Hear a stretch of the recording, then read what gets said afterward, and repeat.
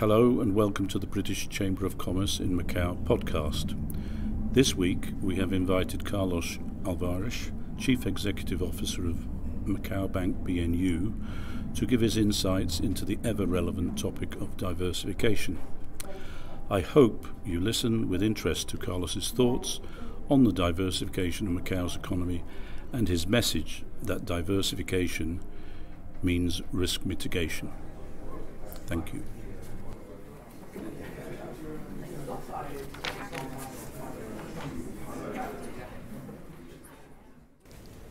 I'm going to show you some data that you already know.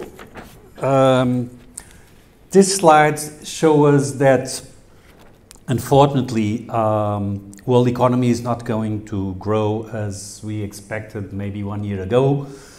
And unfortunately, and I didn't change this slide because I didn't know if we would have it before or after lunch.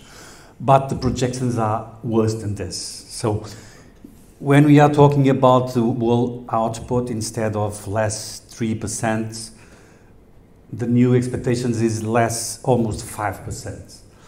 When you're talking about the advanced economies, instead of less 6.1, it's less 8.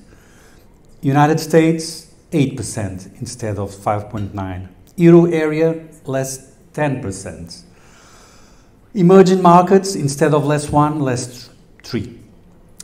And in the end, and it's there, China. I think it's one of the few countries that is going to present a growing. And instead of 1.2, it's going to be 1%.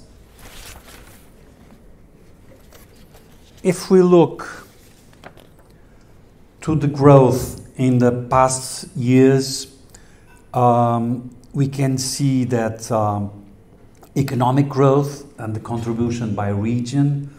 I'm a little bit colorblind, but I think China is brown and Asia, excluding China, is gray. So the contribution done by this region is very high. And maybe that's also because China is still growing this year, because it's a fast train, high-speed train, that's not easy to be stopped. When we look to Macau, so last year we saw that the GDP growth was negative, 4.7. At the beginning of the year, and on the right side of the slide, we could see that we could go down 30% almost. But unfortunately, what we see for the last forecast, it's maybe we are going to reach a negative growth of almost 70%. And there are some investment houses that say that it can be even higher. Unfortunately, in 2021, we are going to see income, the GDP growing. Today morning, I saw a Morgan Stanley study that says that the casinos business maybe can break even on the third case. So that's a good news. I expect that they have a lot of information, more than me, that can show us, that can show this. When we are looking to the components of the structure of the GDP of Macau, we can see here that the exports of mainly services, so this is the casino business, account for 83%. Then we have the imports related with the exports. So the exports, the liquid exports, it's more or less 50%. And this is the weight of the gaming business, the liquid weight of the gaming business on the Macau economy. Public administration, more or less 10%. Real estate activities, more or less 10%. Wholesale and retail trade, 6%. Banking services, of course, or more or less 5%. Then we have other activities with 20%. This explains the GDP, and here on this side we can see that the private consumption 25%, government 10%, fixed investment almost 14, and then the liquid exports 50. For these figures, imagine United States. You know what's the percentage in United States for private consumption? Anyone wants to say a number? 70% in United States. In Germany, 53. In government consumption, United States, 17. Germany, 20. Fixed investment, United States, 18. Germany, 20. And then liquid exports, United States is negative 5. Germany is positive 7. So we can see that Macau economy, it's very linked to the gaming business. This is good, this is bad. Depends on the perspective that we can look at it. When gambling business is going up, everybody forgets diversification. When the gambling business is going down, a lot of people start thinking on this. Looking only to the goods, and it's not a big amount, so food and beverage, garments, beauty, cosmetic products are the main imports, and they come mainly from China and European Union. And the main exports of goods are machines, watches, textile garments, diamonds, and I suppose that most part of them are not produced in Macau, and they go mainly to Hong Kong, and maybe they are export after they go through Hong Kong and China. Looking to the unemployment rates, we still have a very good position in Macau. It's 2.3, I think, at this moment.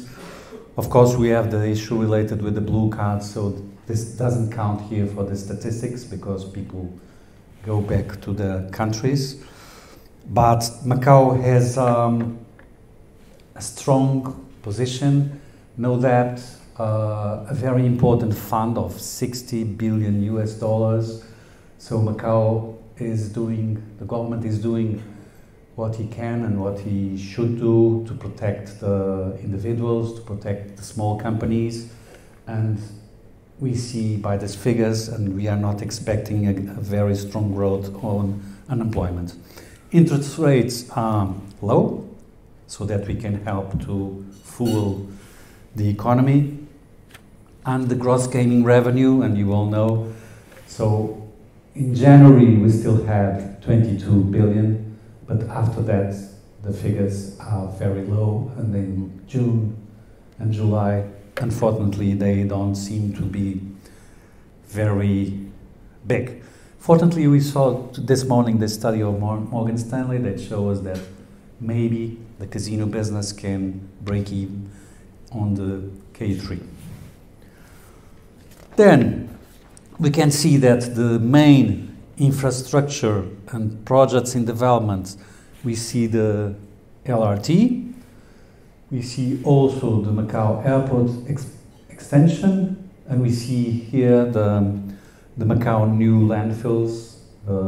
So I think something is going to happen related with this situation, mainly here in A, because a lot of projects are already being developed. And we see also here that it's growing, something is growing here. A Macau airport extension is going to happen. And on the private side and on the casino sides, we have the Galaxy Macau, the phase 3 and 4, the SGN that is going to open in the near future, Studio City, phase 2, St. China the Londoner, when we see all this happening in Macau. And we have also Hengqin, the new area development that we can see on a daily basis that it's happening on the other side of the river. Hengqin has 3 times the square kilometers that Macau has, so it has more or less 100 square kilometers, and it's a completely different business oriented, so no gaming business, and a lot of things are happening in Hengqin. We have already there a branch, and other banks have also branches there. And we can see that we have there the Chimlong International Ocean Tourist Resort. I never went there, but I have to go because a lot of people tell me that it's worthwhile. Hengqin campus of the University of Macau, and everybody knows it. It's a marvelous campus. Xizimen Central Business District, traditional Chinese medicine, Chinese and technology industrial park, and yacht marina and yacht industry demonstration base. And we have also a lot of projects in development: the Hengqin Financial Island, the Hengqin Port Transport Hub, the Hengqin Legend Pondo Square, the Guangdong Macau Corporation Industrial Park, and we have also, and it was recently bought by the Macau government, we have a land, Macau bought a land there, and there's a Macau company that is going to build 4,000 apartments there for Macau citizens. So something big is happening here in Hengqin. This slide, I'm not going to lose a lot of time with it because you all know it. It's a Great Bay Area diversification project. But this one, maybe we can lose some minutes with that. So the Great Bay Area is 56,000 square kilometers, a 70 million population, 1.4 trillion US dollars GDP. How do we compare this? So this represents more or less 7% of United States GDP, 40% of the GDP of Germany, 70% of the GDP of Italy. It's something huge.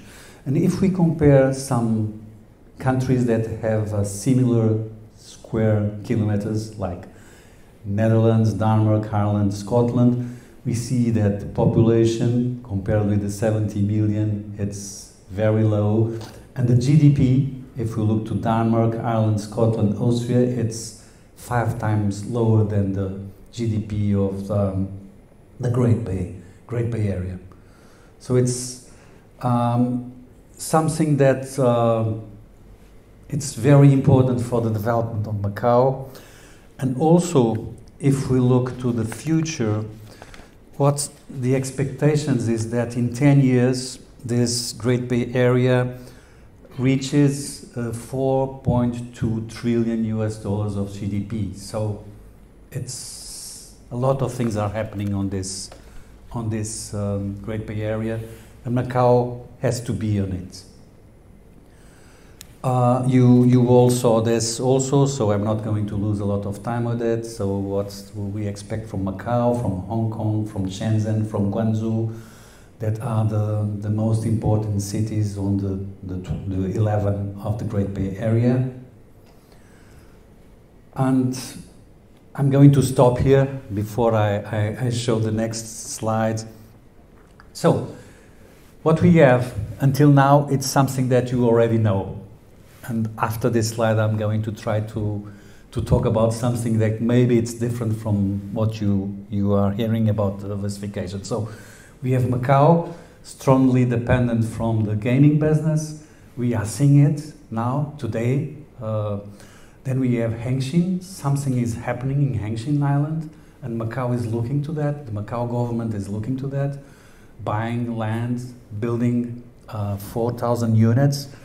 And the speech of the CE can tell us that maybe there is something more than only plots for individuals to buy. Maybe there is something bigger that can happen in the near future. And then we have the Great Bay Area. So 70 million people, 1.4 trillion USD dollars of GDP, and the comparison with the other countries, it's amazing. And what can happen here, it's very interesting. So my idea about the diversification of the Macau is mainly related with the fact that, and something that I don't have a slide. I saw some statistics this month that show us that Macau people has outside Macau 100 billion US dollars in capital markets. So Macau people has more or less 100 billion US dollars in Macau, on the banking system, and they have also 100 billion US dollars outside Macau invested in capital markets. Let's suppose that half of this belongs to the government. I told you before that investment, that fund of 60 billion US dollars, let's suppose that we are talking about 50. So the other 50 billion belongs to Macau people outside Macau and invested in capital markets. Let's say that we have people with money.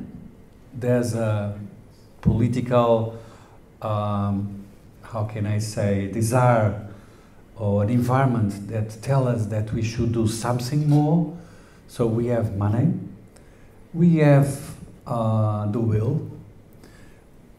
What do we don't have? Maybe we don't have land, but there's happening, Hengqin is happening, and happening, and Great Bay Area is happening, and maybe we don't have the skills. We don't have talent people. So what we have to do? We have to get this. How can we do it? Maybe with joint ventures. And what kind of joint ventures? So let's see what I'm thinking about. So first of all, doing business in Hengqin or Zhuhai. So I'm going to talk about doing business in China, but I'm going to focus in the Great Bay Area. Something amazing it's happening because 2 years ago in 2018, and this is not a Chinese database. This is a World Bank database. So this was not built by China. This was built by an independent entity. And in 2018, China was ranked in 78 for doing business in China. 2019, 46. And it's amazing, 2020, 31st. So doing business in China, I hear a lot of people telling me it's so difficult to do business in China. And then I look to this ranking, wow, it should be also difficult to do business in France or in Switzerland or in Portugal. And I know very well what's happening in Portugal with the bureaucracy, a lot of rules, no capital.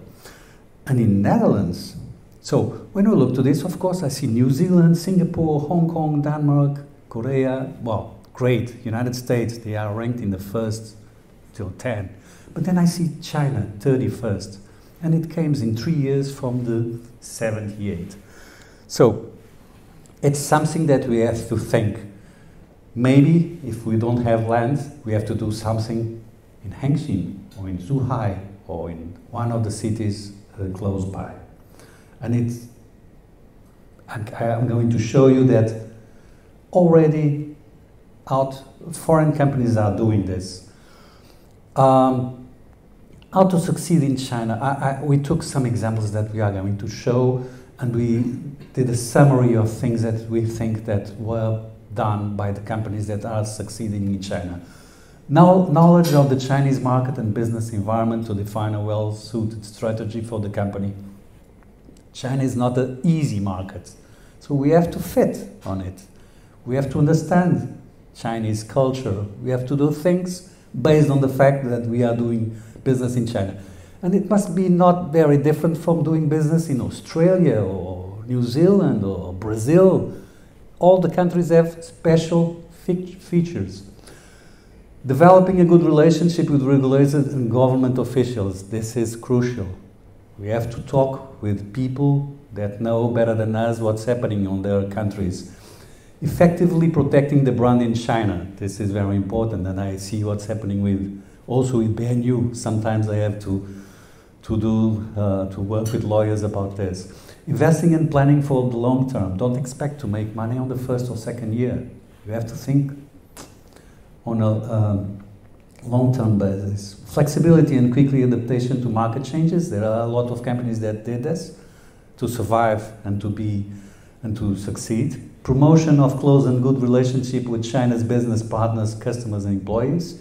And consistent presence in China and ability to innovate. Let's see. These are not the companies that I'm looking for, but these are cases of success. So, 2020 among the largest 250 global companies by market capitalization have already entered in China until 2019. So they are already in China doing business, making money. And what can we see? Some examples. Apple, so it accounts for 25% of the turnover. Chinese consumers have already demonstrated their devotion to purchasing only the best. We have market for Apple. Starbucks, they pay higher wages than competitors, extending employee ownerships, benefits to its workers.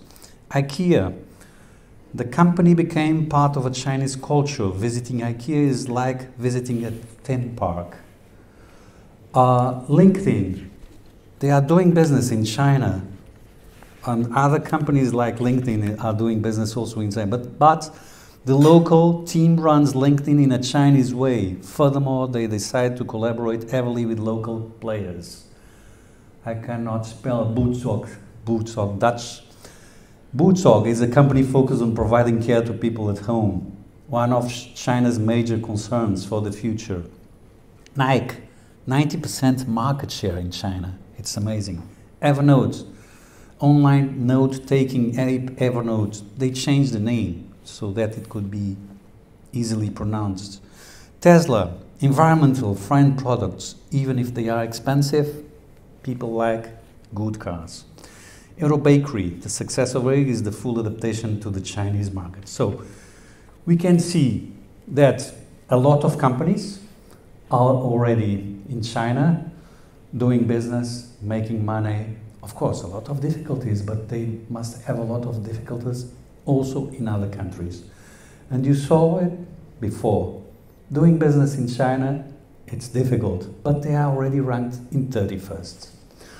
So now let's look to what I expect that can be the solution for Macao diversification. So joint ventures, not with big multinational companies, because they can go directly to Beijing or directly to Shanghai. They don't need to come to Macau.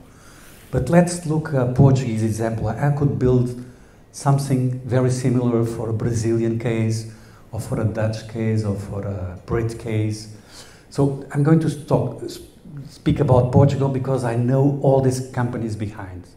But there is someone here in Macau that knows also the same for their parent companies. Cork. It's a family-owned company.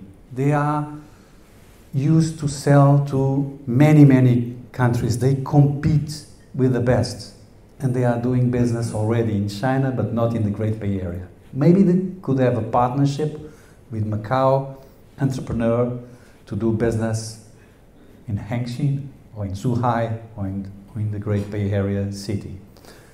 Automobile, textile, and after this I'm going to tell you why these sectors, but let me tell you, two companies in Portugal, they are selling to the tier 1 suppliers.